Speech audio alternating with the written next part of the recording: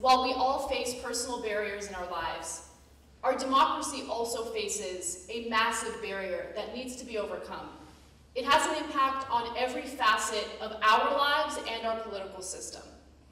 Now, the barrier that I'm talking about is something that you might have heard about quite a bit during the 2016 presidential election: money in politics. It's a system that we have in place that corrupts our politicians, corrupts our lawmakers, and corrupts a system that's supposed to represent us. Bernie Sanders famously said, various times, "I think many people have the mistaken impression that Congress regulates Wall Street. The truth is that Wall Street regulates Congress." And when he makes those statements, he's talking about the reasons why our banking systems have a lack of regulations. He talks about why it is that some of the big players on Wall Street can lead to the meltdown of our economy and face no criminal charges or no retaliation for what they did. But there's also another element that money in politics impacts that I feel very passionately about, and that's our justice system. Now, our justice system has been influenced by corporations that donate unlimited sums of money to our politicians, and that in turn has an impact on who gets incarcerated, what gets criminalized, and how many people we put behind bars. Now, it's ironic that we refer to the United States as a land of the free, when in reality, we incarcerate more people per capita than any other country in the world. Now, the reason for that is because of the emergence of something known as private prisons. Right now in the United States, we have two major corporations that run facilities under a private umbrella. That is Corrections Corporation of America and GEO Group. Now, to understand why it is that private prisons with a profit motive have come about, you need to kind of look at the history of the United States and some of the fear-mongering that took place under certain administrations that led to the criminalization of things that might need rehabilitation as opposed to punitive actions, okay? So we need to look back at the Reagan administration to start.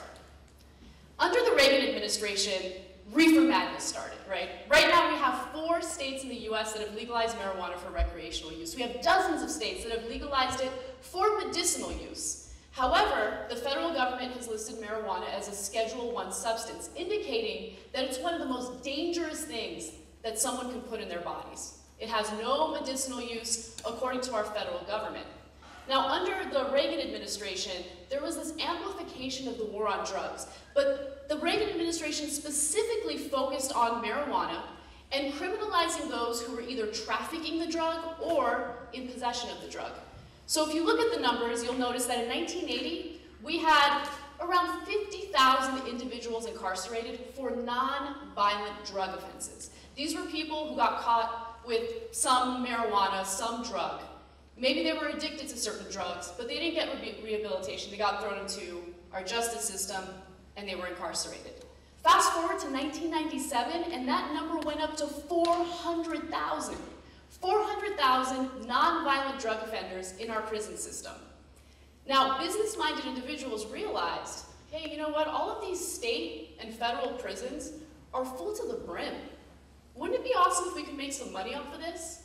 And that's when for-profit prisons, private prisons, came about.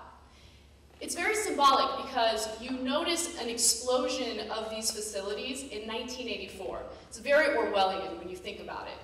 In 1984, all of a sudden you see these private prisons popping up, and they go to these state lawmakers, in some cases federal lawmakers, and they tell these politicians, hey, look, we know how burdensome it is to have all these inmates in these prison systems. We know that these states might not even have the resources necessary to imprison all these people. So what we can provide a solution.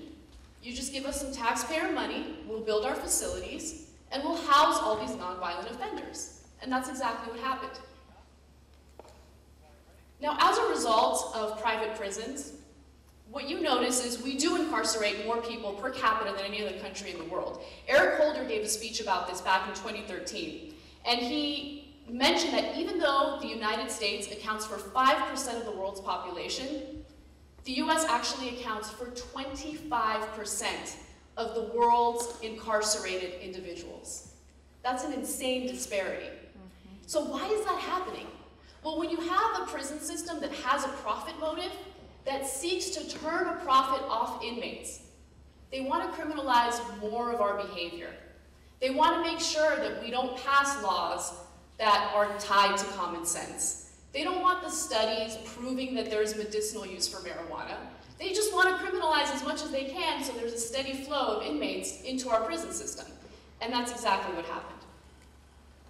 Now, there has been a private prison boom. If you look at the numbers, you'll notice that we have about 130 private prison facilities throughout the United States, and they have the capacity to hold 160,000 individuals. The federal prison population has more than doubled between 2000 and 2010. So the problem keeps getting worse and worse. What's at play? Why is it that these individuals, these CEOs for these for-profit prisons, are able to sway these politicians so easily to criminalize behaviors or fight for certain sentences for crimes that don't really make sense? Now, if you look at what these private prisons talk about when they meet together, when they have their reports, when they release their reports, you can see that they're very transparent about what they're trying to do. Corrections Corporation of America released a report in 2014, and it said the following: any changes with respect to drugs and controlled substances or illegal immigration could affect the number of persons arrested, convicted, and sentenced, thereby potentially reducing demand for correctional facilities to house them. So they see that focusing on rehabilitation, that changing our laws and reforming things like illegal immigration will possibly lead to a violation of their bottom line. They were very much concerned that if we legalize marijuana, for instance, what are we going to do about the inmates? We need to have these people in our facilities in order to make money.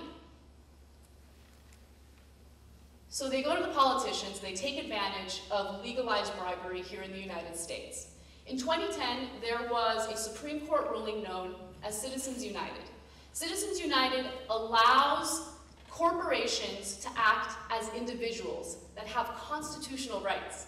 The Supreme Court decided that if you are a corporation, you are protected and you have political speech. So you have the ability to donate as much money as you want to political action committees. When you do that, maybe politicians are going to be swayed in their decision making, right? So if you're receiving some money from any corporation, any donor, well, that donor's voice is going to be a little louder and a little more persuasive than anyone else's. So you look at the money again, and you notice that since 1989, private prisons have donated a whopping $10 million to campaigns. These are very specific politicians that they seek out, and they realize that they can persuade with these dollars. So that's exactly what they do. They give them this money, and it has an influence on the laws that they pass. Then there's lobbying. They spent $25 million on lobbying since 1989. How is that different from campaign contributions? Well, what they do is they work with lobbying groups to fight for tough on crime legislation. And they want these politicians to pass the legislation because they know that if we have tough on crime laws, more and more people are going to be funneled into the prison system, and their investors will turn a nice profit. So there are results. There is a lot of success that these private prisons have gotten. And I'm going to give you some examples right now. One example is Marco Rubio. Marco Rubio is a senator in Florida, and he is one of the largest recipients of money from private prisons, okay? He received $40,000 in campaign donations from Geo Group, which is the second largest prison company here in the United States. He also received $6,480 from the CEO of Geo Group. Now, there was a direct result from receiving all that money. Florida, Marco Rubio specifically from Florida, awarded Geo Group a $110 million contract to build a facility in Florida, okay? So they get their facilities, they lobby hard, they get that money from taxpayers, and they build their facilities. But it gets worse than that. They want to make sure that the contracts that they sign with these states are as sweet as possible so they can make their money. So usually, they'll have something known as a minimum occupancy rate in their contracts. A minimum occupancy rate ensures that these prisons have their beds full, okay? They're essentially telling lawmakers in these states, hey, you know what, once we sign these contracts, you have to ensure that 80 to 100% of the beds in our facilities are full. What kind of message does that send? So some of you might wonder, what happens if you don't have enough so-called criminals to put to the prison system? Well, taxpayers end up paying for it anyway. Since it's part of the contract, even if those beds are empty, taxpayers pay for it. Doesn't make a lot of sense, does it? Now, before I get to all the different things that impact us personally as a result of this corrupt justice system, I want to talk about how much money these institutions make. So GEO Group makes a whopping $77 million in profit every year. Corrections Corporation of America makes a whopping $163 million every year. And that's in profit, not in revenue. So after they pay their employees, after they pay for everything, all their overhead, they have $163 million to work with. So it's a very, very lucrative scheme. So it's had an impact on our drug laws. Let's talk about that a little bit. So why is it that we have 3,000 individuals in our prison system right now that are serving life sentences without the chance of parole for nonviolent offenses, many of which are drug crimes, okay? These are people who did not rape, they did not kill, they didn't harm anyone. They're nonviolent offenses and they're serving life behind bars for that crime. It also has an impact on our immigration laws. Whenever there's an election, we hear politicians talk about immigration reform. They really care about immigration reform. They're very concerned about it. But the reality is, one of the reasons why nothing really gets done about reforming immigration and making sure that we create a path to citizenship is because detaining immigrants has become a very lucrative thing for these private prisons. So in Arizona, a few years ago, there was a proposal known as SB 1070. It was known as the Show Me Your Papers law. It unfortunately passed, but if you do a little investigating and you figure out who was working behind the scenes to make that law come into fruition, you realize that it's the for-profit prison industry that worked with lobbying groups like ALEC to draft that legislation, to push for that legislation, and lobby for it aggressively enough to the point where it becomes a law. And so what happens is we arrest undocumented immigrants, and you would think, okay, well, we're going to deport them. But instead of deporting them, we put them in these detention centers that are owned by the private prison industry. And we keep them there for years in some instances. So the big argument when it comes to undocumented immigrants is, oh my God, there's such a huge financial burden for the taxpayers. Well, isn't it a financial burden when we arrest them and detain them in these private prisons for years before we deport them? So when we detain them, keep in mind that 9 out of 10 of our ICE detention centers are owned by private prisons. Okay? That's our taxpayer money. They say that they're private prisons, but they're funded by us. Finally, there's an issue with sentencing. So in various states, we have things like 3 strikes and you're out laws, right? We'll have a person who steals a slice of pizza, and that's their 3rd crime. And then all of a sudden, they're serving a life sentence for that crime. The reason why that's happening is because those are the types of strict sentencing laws that are lobbied for by private prisons. You also have mandatory minimums, where if you get caught with possession of certain drugs, a judge absolutely has to sentence you to a minimum sentence. Again, that's another thing that these private prisons fight for. They fight for ways to criminalize our behavior, to make us victims of this system so they can turn a profit. When you have a system that has a profit motive, it's a disaster. And the only reason why they have this much sway, this much political influence, is because of money in politics, because of rulings like Citizens United.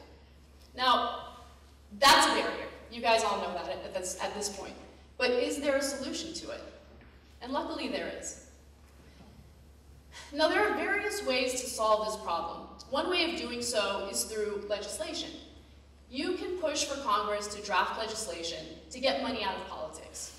But why would members of Congress, the same individuals that are benefiting from this corrupt system, want to do that? So there is a political action committee referred to as Wolf PAC.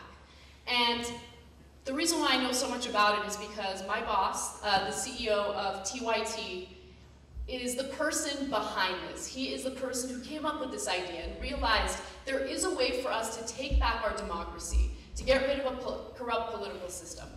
So what he did is he realized, hey, we could have a constitutional convention that will lead to a constitutional amendment that will permanently take money out of politics. It's an ambitious thing to do, especially considering the fact that politicians hate constitutional conventions. They feel very shaky about it. And historically speaking, every time we're about to have a constitutional convention, members of Congress will freak out and they'll pass legislation that will appease people anyway, right? So what we're gonna do with Wolfpack, and it has been pretty successful so far, is lobby in all the states in the US and try to get at least 34 of them to agree to propose and pass a resolution that would lead to a constitutional convention. Once that constitutional convention takes place, as long as 38 states ratify a solution to take money out of politics, it will become part of our Constitution. It will be an amendment in our Constitution. Again, it's very ambitious, but since Wolfpack started, we succeeded in getting at least 4 states to not only propose the resolution, but pass it. California is one of them. Illinois, New Jersey, and Vermont. Okay? No one thought we were going to get Vermont to pass this resolution, and they did it. And so we have tens of thousands of volunteers that feel passionately about this. They're not all Democrats. They're not all Republicans. They all have different political views. But the incredible thing about it is, this is a nonpartisan issue, and everyone realizes that we need our representatives to represent us, not to represent big business, not to represent corporations, not represent a system that incarcerates people and ruins their lives for the same actions that our politicians have taken when they were in college. And I love it. I love seeing a bipartisan effort to take back our democracy. I hope that you make the decision to take our democracy back and to fight and get political corruption taken care of. Because in reality, I want us to be the land of the free. I want us to be proud of the country we live in. But when we have a country and a government that does not represent us and represents big business instead, that's referred to as fascist. And I'd like democracy a little more than fascism. Thank you.